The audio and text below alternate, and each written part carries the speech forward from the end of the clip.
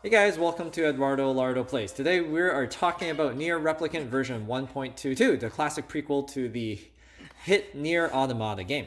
Now, unsurprisingly, Nier Replicant does have 5 endings, and however, unlike Nier Automata where each playthrough is slightly different, Nier Replicant's subsequent playthroughs are actually pretty similar to the first playthrough.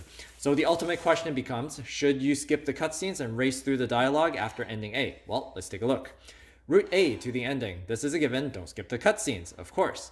Now, also remember to collect all the weapons before the time skip, because you won't be able to go back. Route B. After beating a final boss once, you start Route B after the time skip. And for this playthrough, I would advise not skipping the cutscenes and not skipping the dialogues, as you would get a different perspective on things here. Alright, Route C. After beating the final boss twice now, you will again start at the same starting point after that time skip as you did in Route B. So for this playthrough, actually you are more than welcome to skip the cutscenes and race through the dialogue until you kill the final boss, because they are pretty much the same as Route B.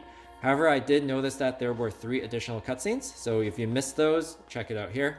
Also remember, before you go past the point of no return, save at the roof of the Lost Shrine, because when we move to Route D now, you will reload your save at the roof of the Lost Shrine from Route C.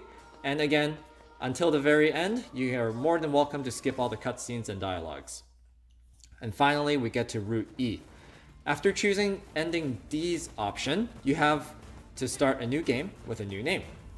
Now, if you actually remembered what happened in the beginning few hours, I would skip all the cutscenes and dialogue as there is really nothing new.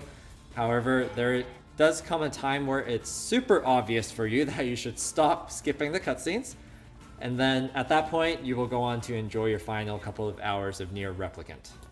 So hopefully this video helped you guys, and hopefully that answered some of questions that I have personally as well.